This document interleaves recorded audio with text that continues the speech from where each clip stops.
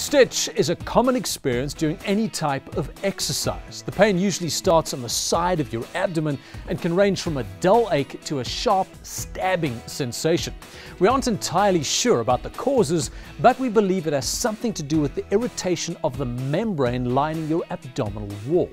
The best way to deal with a stitch is to prevent one. Make sure that you don't eat or drink anything too heavy for at least 2 hours before you exercise.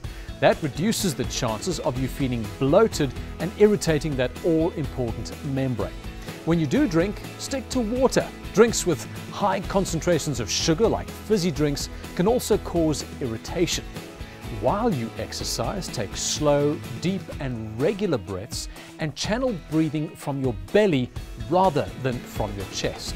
Finally, stretch upwards and over away from the stitch until you feel some relief, and then carry on. A stitch is a great excuse to take a break, but not to stop completely.